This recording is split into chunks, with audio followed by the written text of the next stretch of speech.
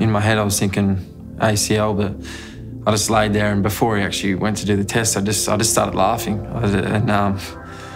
And they said, "Why are you laughing?" I said, "What else are you meant to do?"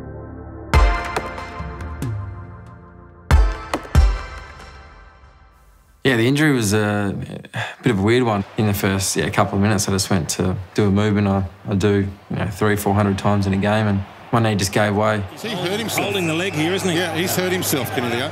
This is horrific news. Yeah, I just felt this click and pop and feared the worst. Couldn't actually walk. I was just devastated. Just thoughts of, I shouldn't have played.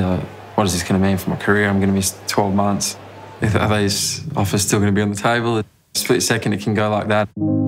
I had my friend Jaeger who plays at Hawthorn, and I remember we went straight back to Jaeger's place, and having that support network and in a place where obviously my family wasn't there at the time was very sort of privileged and lucky. Jaeger has been through some shocking times with his knee. Just advice more around trying to calm me down and making sure I'm okay. Stayed in Melbourne for 4 days post. I stayed with Jaeger, so he was really good in terms of just being around.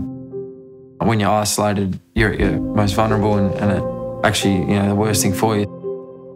I found a passage in a book once. They wrote everything that they're grateful down in their journal, and just read it every day.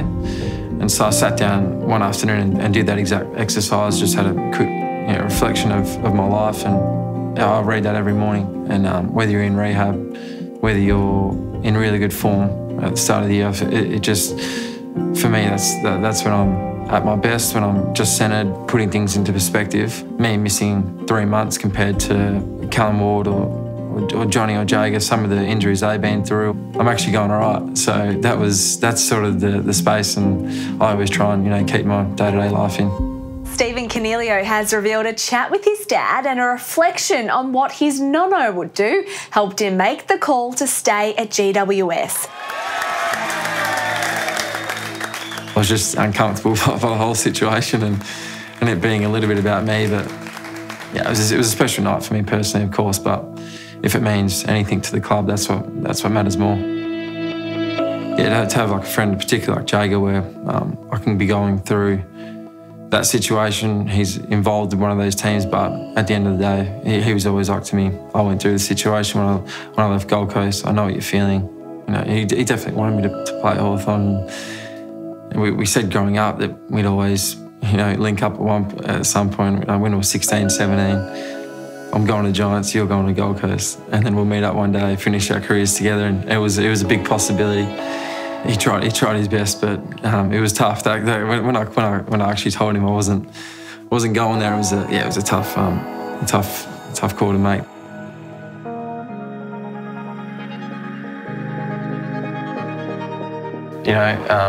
My brothers and sisters and cousins that have all been really. Hello, mate. How are you, brother? How are you, mate? How you going? How you going? Are they into this?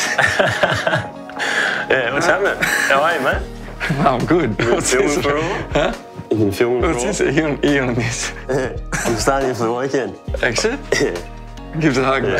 How you going, mate? You good? Speaking about you. I've got a couple of letters of support for you to read. One from your parents. So have a read of those, bro. Thank you. Everyone know about this? Shaking a little bit, eh? Can you read? Yeah. Dear Stephen, Mum and I just wanted to say how proud we are of the man you've become in the last few years and again this year. It is very difficult for Mum and I not to be there watching you playing. We would love to share with you the highs with you after games, but most importantly, we wish you could be there when you face the hardships. We ask you to take each step one at a time and remember that time will heal all. Go easy with love, and we now look forward to your 2020 season. Love always, Mum and Dad. Very nice.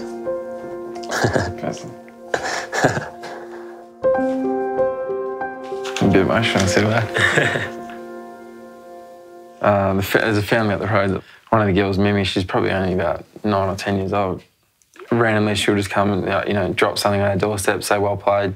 Yeah, this week her brother sent me a message with a big thumbs up saying Mimi's pumped you're staying. And so I went to the team store yesterday, got her a AFLW kit from head to toe, and saw her coming home from school yesterday. So I went up and I said, Mimi, I got you a gift. And she was, obviously really shy. Gave her this, and then come back last night and she's written me, thanks so much for the gift. I'm so glad you're staying with the Giants. I hope you enjoy the cookies, and backed me a whole lot. There was more than this last night.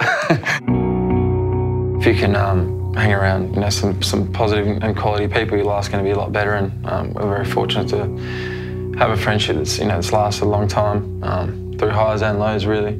I've had to lean on Steve in difficult times myself, so he's been there for me when I've been at my lowest points, and I've been able to be there for him at times when he's been at his lowest points too. So I would have loved to play footy with him, and for him to live in Melbourne, but we're going to be friends regardless, and we've got a lifetime of memories to share. So regardless of where he plays, I'll still be his mate. Watching from afar, he inspires me and drives me to be the best that I can be, and as a person as well. He's a great person, he's from a great family, so he inspires me to be that as well.